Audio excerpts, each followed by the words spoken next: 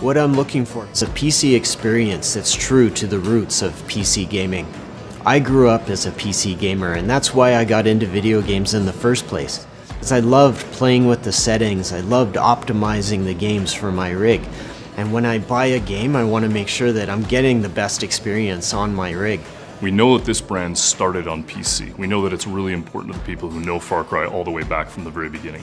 When you think about what we're doing here, which is world building, what we want to be able to do is make something that feels absolutely hyper-realistic. Everything has to run at the right frame rate, and the experiences that you have moment to moment can't just feel like they're a digital scape. It has to feel like a real world. Well, I think fun always has to be like the top answer for games, right? I think for gamers, that means the game has to run at the highest frame rate possible and the most stable frame rate. It's one of the best things about being a graphics programmer is to get access new features and use them to the full advantage. For Far Cry 5, we've had the opportunity to develop lots of new technology in our game engine, such as a new terrain system, a new global illumination, a new water technology.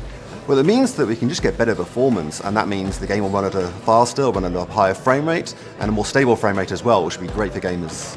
PC gamers nowadays are looking for the ability right inside video games to be able to tweak and benchmark and make the most of their setup. So we as video game developers need to give them the depth of tools and options and really create a specialist build just for PC gamers.